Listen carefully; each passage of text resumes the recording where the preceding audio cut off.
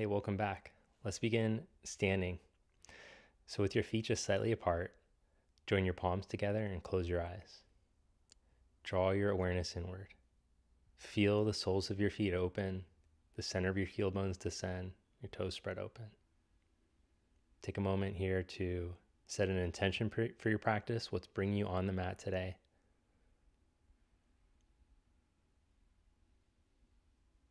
And then bring your awareness to your breath. So a calm, steady breath helps to foster a calm mind, calm spirit.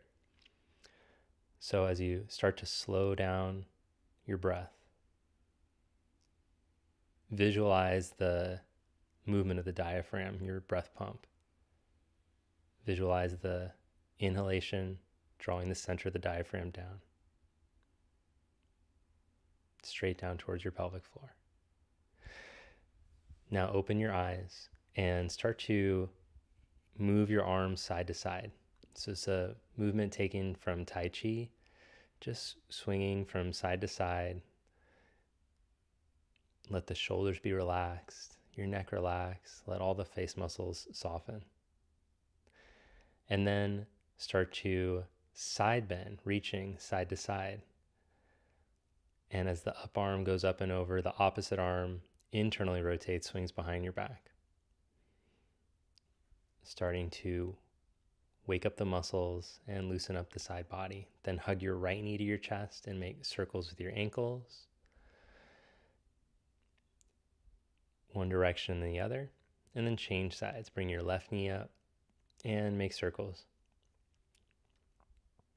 Then lower that left leg down, bring your right knee up. And we're going to internally and externally rotate the thigh like you're sweeping the floor with your foot. Lubricating the hip joint. And change sides now. Bring your left knee up, same movement. Try to keep your upper body calm while you move, just isolating from the hip socket. Then we're going to go back to the arm swingings as we swing the right leg forward and back. As the knee comes up, the opposite arm comes across the body. And change sides.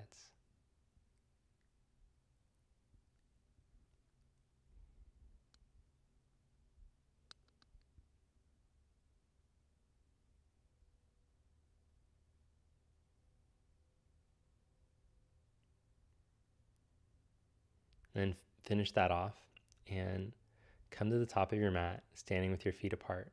As you inhale, raise your arms up. And as you exhale, fold forward. Inhale, hands to shins, lengthen your spine. Exhale, fold. Inhale to reach up.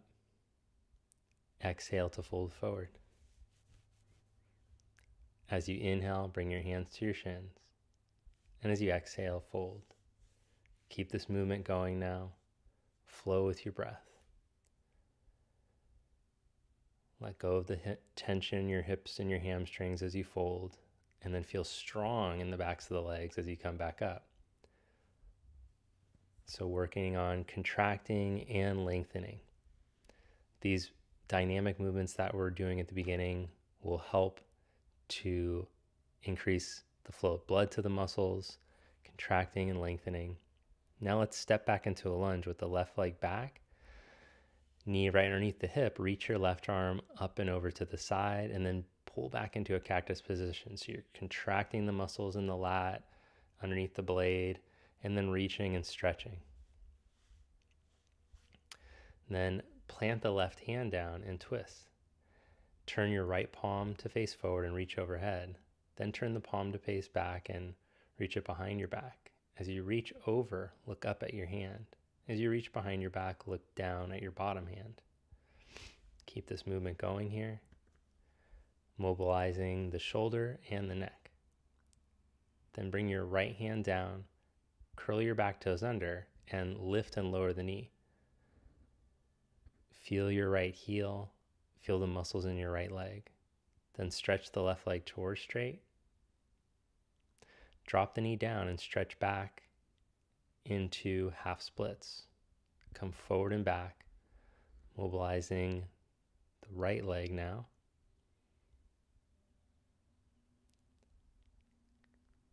And then stretch back into your first downward facing dog. Connect to your breath. Slow, steady breathing in and out through your nose like how we started. Shift into plank position and feel strong in your plank. You can do this with knees down or with legs straight. I'll demonstrate with knees down. Shift the weight into your left hand and bring your right hand to your chest. Change sides. One hand plank balance. Keep your collarbones broad, your shoulder blades broad on your back. And then stretch back into downward facing dog. Step forward to the front of your mat as you inhale, lengthen. As you exhale, fold. Inhale to reach up. Exhale to fold forward. Inhale, come into a flat back. Then we're going to come into the lunge again with the reaching and contracting. So as you bend your elbow at your side like a cactus arm, feel the muscles in the back contract almost like you're pulling something down. And then you'll stretch those same muscles as you side bend. Then plant your right hand down onto the ground and reach your left arm up. With the rotation of the shoulder, looking up at the hand as you reach over, and as you internally rotate, look down. Do this 4 times, moving nice and slow, controlled movement.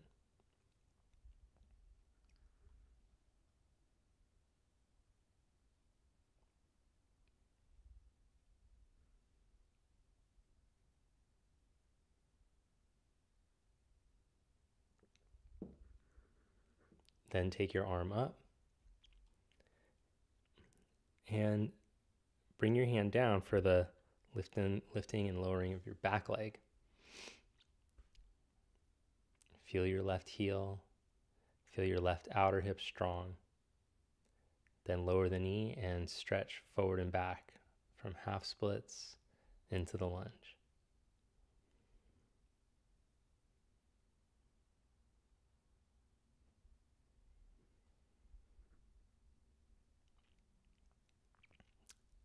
Downward facing dog.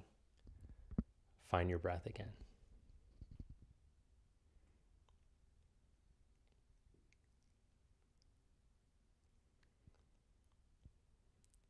From down dog, come into plank position. Then set your knees down and take cat-cow.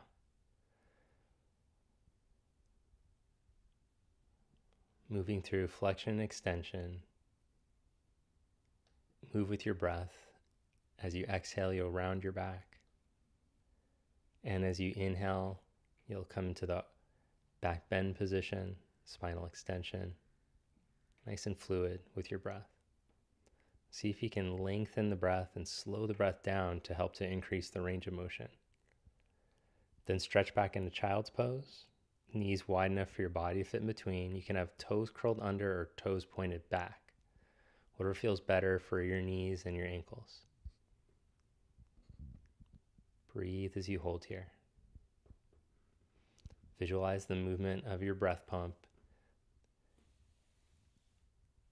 Breathe straight down towards your pelvis. Then walk your hands over to the right. We'll get a deep stretch for your lat and side body. Now imagine your side body opening with your breath, almost like you had gills on your side body, opening up the tension through the intercostals. And then change sides. So you might have heard about the benefits of doing some breath work, which is all the rage right now. All that's great, but if you haven't opened up the pathway for the breath, you're actually going to create more strain and stress for yourself. So poses like this help the breath practice. Now come back to center and come onto your hands and your knees. We're going to retract and then protract the scapula. You'll spread them and reach them towards the hands. Then keeping that in your spine long, we're going to do the alternate chest taps again. Lean into one side, bring your opposite hand to your chest, and then go to the other. Now you can make this more challenging by going in a full plank position. I'm showing it with knees down here as the modification, but you can also do it with legs up, like I'll show now. But make sure when you do that, You don't round or sink anywhere in your spine. It's nice and long, and you're keeping the reach of your shoulder blades. You're not sinking into your shoulder blades, so to speak. Then finish that and stretch back into down dog. Lift your right leg up behind you as you inhale, and as you exhale, bring it to your chest. Go forward and back, moving with your breath here.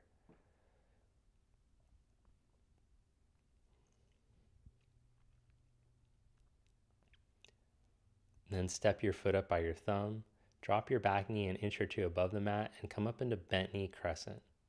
Raise your arms up. So as you hold in this position, see if you can feel your weight in the center front right heel. Let your knee track straight ahead. Engage your right outer hip. Then bring hands to prayer, lean out over your knee, and twist. Plant your left hand, take your right arm up. Breathe in and out through your nose. Step back, downward facing dog. And then with the left leg, inhale to reach it up. Exhale to bring it to your chest. Go forward and back here a few times.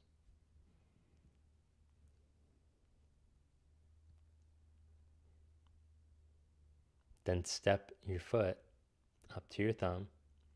Lower your back knee an inch or two above the mat and come up. As you get low in your lunge, feel your left leg turn on, support you.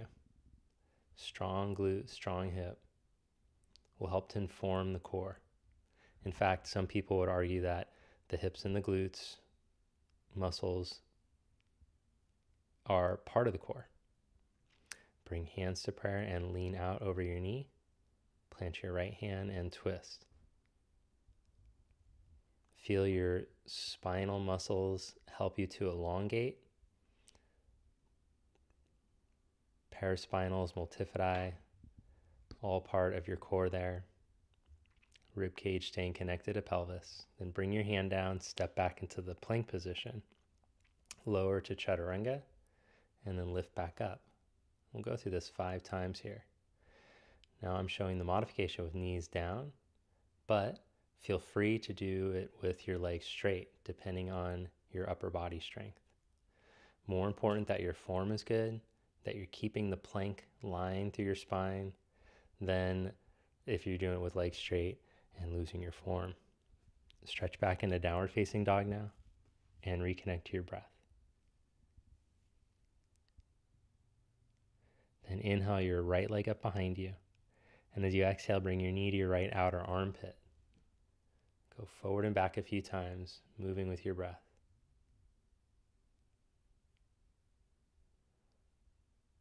Then step your foot up to your thumb. Inhale, come up into crescent with the back leg straight.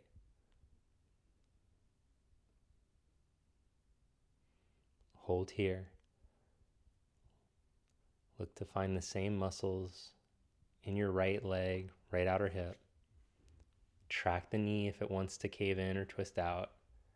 Then hands to prayer, lean out over your knee. Now step your back foot an inch or two closer. Stretch your right leg towards straight, or keep a little micro bend and reach your arms back behind you. Reach down through your right foot evenly. Press into your heel bone, your big toe mound, and your pinky toe mound. Then plant your right hand onto the ground or onto your shin. Turn your ribs and take your right arm up.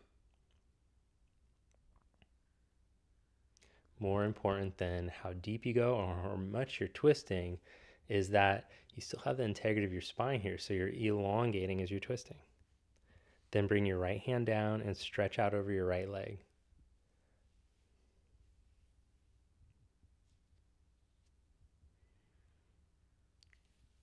Step back to down dog. Shift to plank pose for a moment.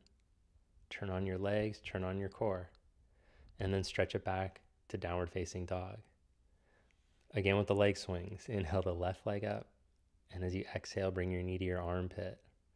Come forward and back a few times, warming up your hip, integrating the movement with your core.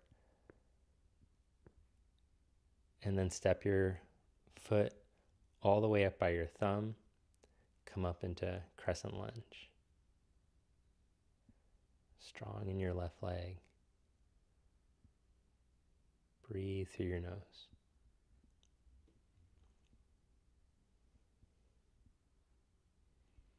Then bring the hands to prayer and lean out over your knee.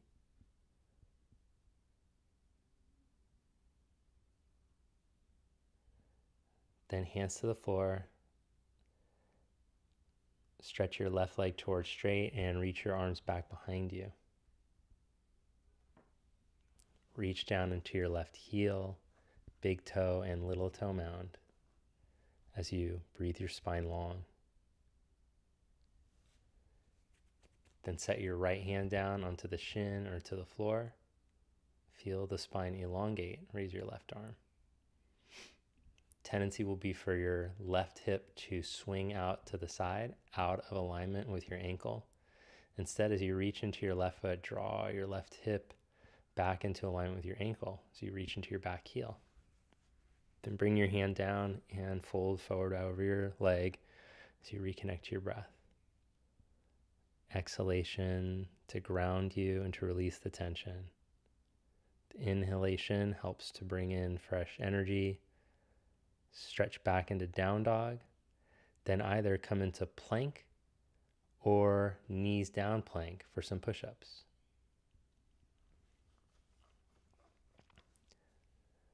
As you hover at the low position, make sure that your core and your glutes are turned on before you come up. If you feel the push-up is too much, you're welcome to just hold a static plank. Otherwise, building upper body strength here with the push-up. Bust out a few more of these. And then stretch back into downward facing dog, always making sure with the push-up you're moving slow and controlled. Now alternate reaches here. Bring your right hand to your left outer shin or ankle as you press into your left hand. And then change sides. So we're working on stability with an overhead reach as we're twisting. So it's great for strengthening the upper body and the shoulders, and you're getting a stretch at the same time, which is pretty good. Go through a round, one more round each side, and then walk your hands back to your feet. Hook your big toes and fold forward.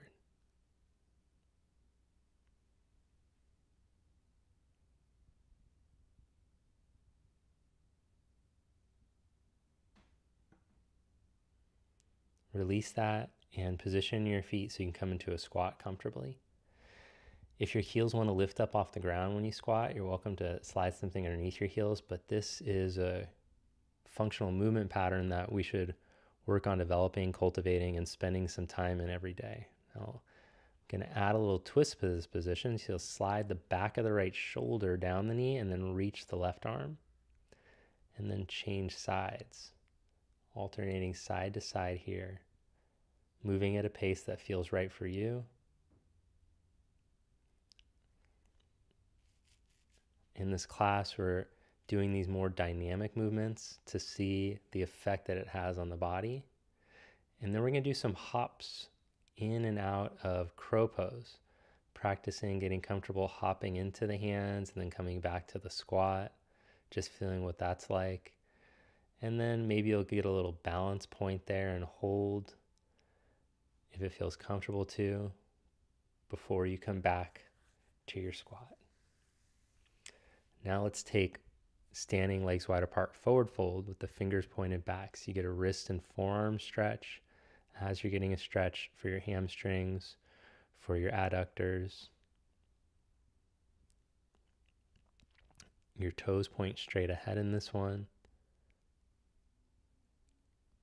Breathe into the good stretch you're feeling there. How good does it feel to stretch? Kind of nice. All right, walk your hands to the front of your mat and then step back. And we're just going to do a little bit of a forearm plank torture here. Hit the core a little more. So as you come into the forearm plank, turn on your leg muscles. Resist gravity with your front body. Gravity is trying to hold you down, man. So resist without straining. Always in yoga, we're finding what is the right amount of effort to put in. So you don't want to sink, but you don't want to overdo it. All right. Lower your hips down and come into Sphinx pose. And then bend your left knee and see if you can reach back with your hand for your foot. Now you can stay upright in the Sphinx as you catch your foot, or you can lower down like I'm doing. If you have a good amount of back bend, you're a bendy back bender, you could stay in the Sphinx with the elbow right underneath your shoulder. But if you have any lower back compression, you can do this modification that I'm showing. And then change sides.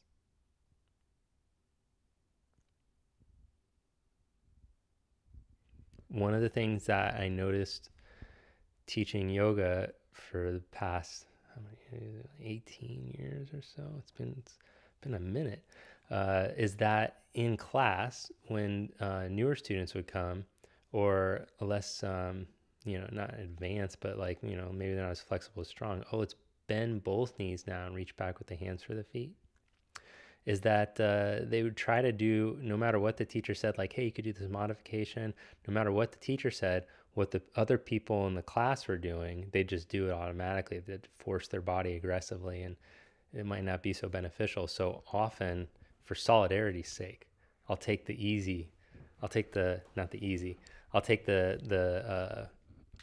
more humane variation of the pose. So we could chill together or work at the right level. Lower yourself down and open your arms to the side. Remember, the movement is so good for you. So let go of any judgment. Already I'm getting to the judgment right there. Let go of any judgment about like what's good or bad, or I'm a good level or not. Okay, so from here we're going to bring the right knee out to the side and the left arm forward. We're going to do a little lizard crawling here, and then change sides. So you're going to slide along the floor, or if you're on the rug, you're going to rug burn along the floor and do alternating sides here. So slide into the stretch and then slide the other way. A more progressed version of this, you can do it with your body hovering above the floor. We'll get to that maybe one day here. Now let's bust out some scorpion. So we're going to bend the right knee and then reach the leg up and over as you open up the left chest shoulder. Notice I dropped the left hand slightly below shoulder height for this first round. And then roll out of that, and we'll change sides. Bend the left knee and reach the left leg behind as you open up through the right shoulder.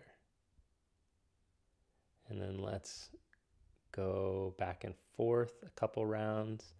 Maybe you can sneak the hand up a little higher towards shoulder height if it feels okay on the chest shoulder. Go to the other side. And then go to the other side, the left side. And then back to the right.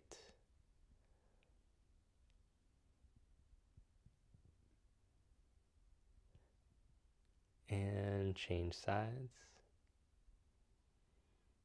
And we'll hold here, stretching the left chest, shoulder. Breathe into it.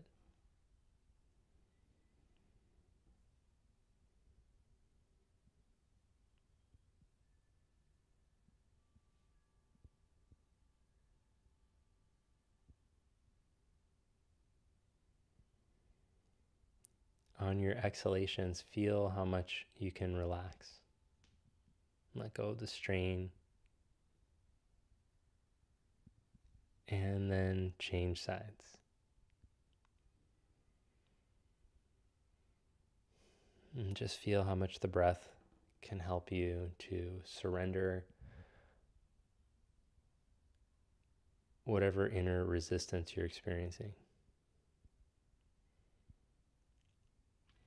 And so our movement practice starts to become our mantra for meditation.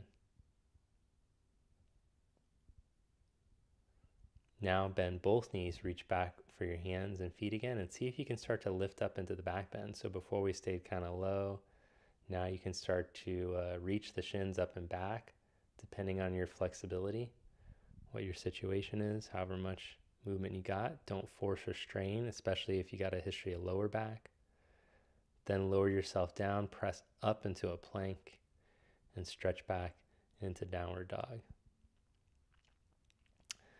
From down dog, set your knees down with your toes curled under, interlock your fingers, turn your palms inside out and reach up for toe torture with a shoulder stretch here. Urdhva Badanguliasan in Vajrasan, sometimes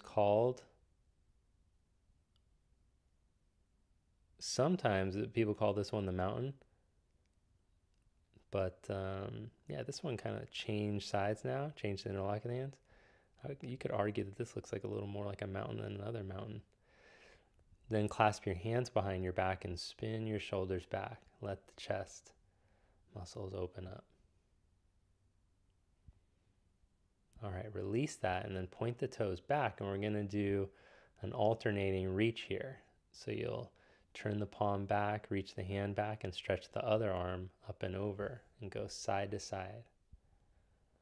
And then you can try a lift, like a bridge lift. So you can plant the hand, bring the other hand to your chest, and then reach up and over as you lift your hips. If it feels gnarly on your knees or your ankles, then please modify. You can just take a bridge pose from your back. You don't have to do this reversed shin thing. You just lift and lower from bridge. But if it feels good to stretch in this position, keep going through it. Then turn your hands around so that the fingers point back, thumbs point out to the side, walk your hands back, and we'll do a few neck stretches here. So reach, tip your chin back and look back, and then chin to your chest as you exhale. As you're doing these neck stretches, let your femur bones drop down, and then turn the hands around and lift your hips up. And you can stretch the neck here, reaching the chin back.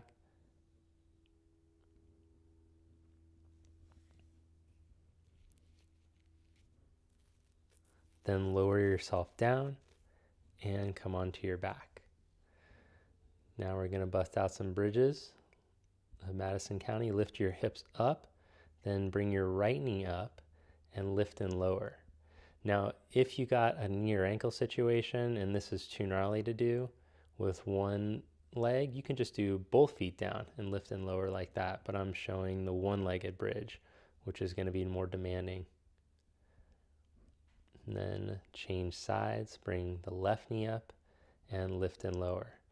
Now notice how I'm lifting the buttock and lifting up from the hips as opposed to thrusting the ribs up. Focus on your core, keeping your rib cage connected to your pelvis. So the front and the back ribs stay connected to the pelvis as you're lifting and lowering. Now let's lower the hips down and take the legs straight up for leg lifts. We're going to start one leg at a time. So alternating legs. Keep the legs as straight as possible.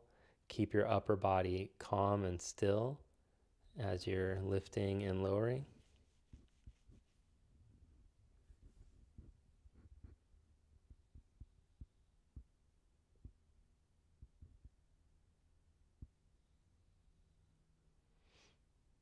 If you're feeling it all in your lower back, in this version, you can put your hands underneath your buttock. If you'd like to advance it, you can you can come into a curled up position as you lift and lower the legs. Now lower your head down. We'll do double legs. Lower a third of the way, another third of the way, and then come back up. Third of the way, third of the way, as low as you can, and then back up. Now I'm going to show with my hands underneath the buttock, which is a modification if you can feel your lower back wanting to pop up.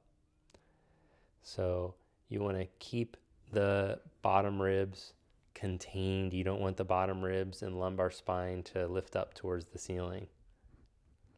Now bring the legs up into tabletop, hands behind your head.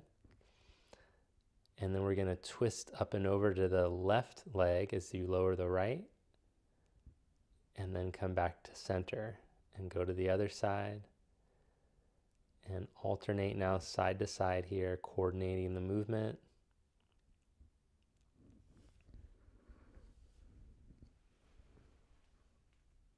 You're not taking breaks right now, are you?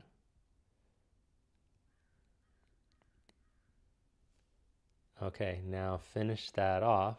Open your arms to the side, cross your right knee over your left, and cross your right elbow under your left. You can take eagle arms or you can grab shoulder blades like I'm showing. And then we're going to crunch up and bring the knees and elbows together, and then lower down as the knees and elbows reach away from each other. You can do this 5 times. Abdominal torture.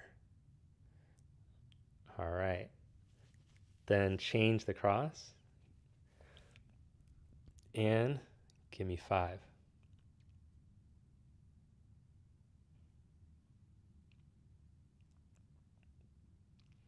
Now, if this abdominal series is too difficult for you, like you feel your abdominals fatigue too much, that's not so good.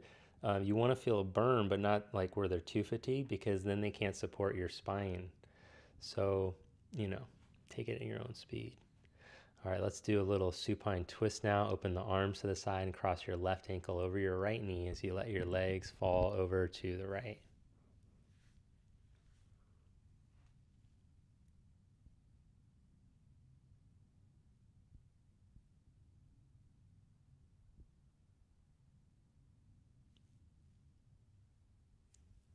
Come back to center and change sides.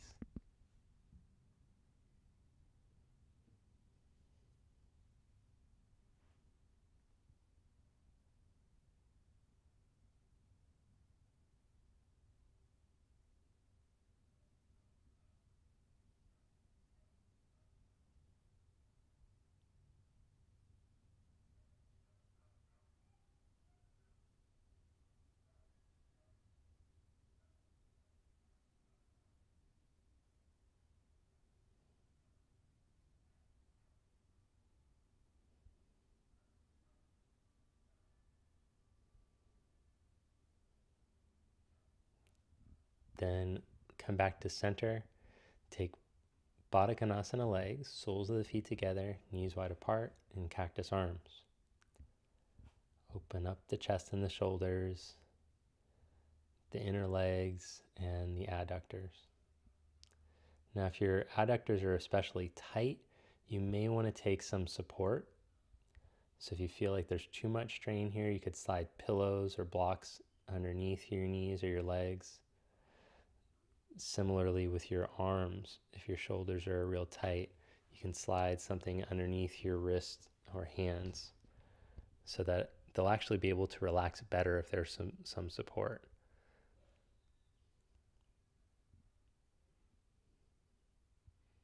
Out of solidarity's sake, for the non-prop people, I'll be showing without prop, but I would actually prefer to use props when I do this one because I get there's limited range from the shoulders from surfing, and with the hips. Why are the hips so tight? What the heck have I been doing? I don't know.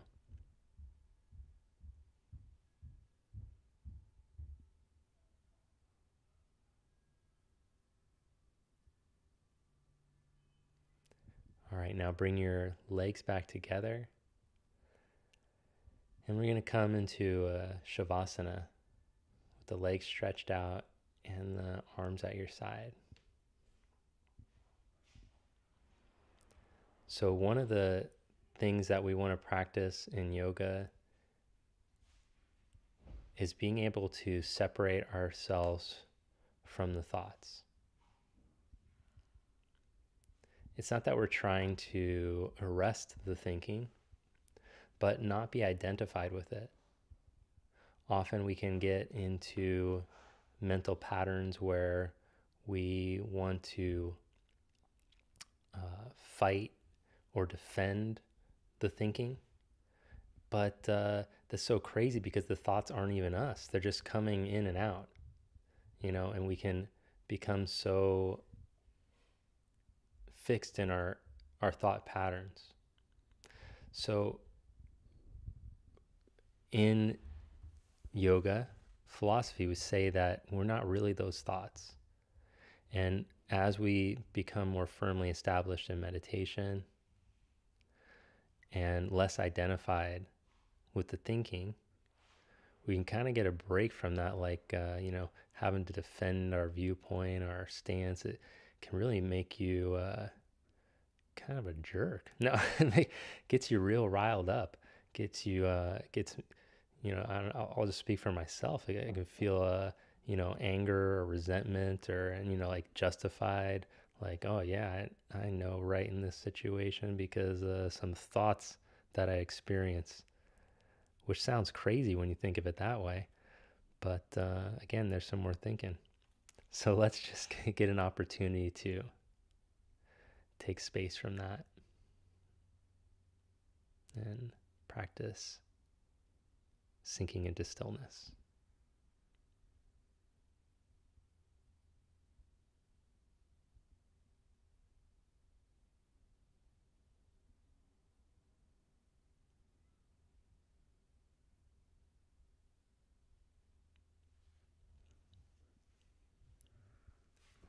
And then here at the end of our Shavasana, perhaps ask for the thoughts to be put on a higher plane or to tap into a frequency. Many great thinkers, you could argue if they were a great thinker or not, but folks like Nikola Tesla or Einstein, Nikola Tesla especially, felt that the ideas were just coming to him, that he was nothing special, almost like he was an antenna or receiver. So humbly, we can ask to be tuned into a frequency that can help to better us, inspire us, help us to be better people. Something like that. So roll over to your side and press yourself up. Bring your palms together. And in gratitude for the practice, for the time that we had together to breathe, to move, and to say some type of weird prayer after a long rambling speech in Shavasana, we'll say namaste. Thank you so much. And I'll see you next time. Have a good one.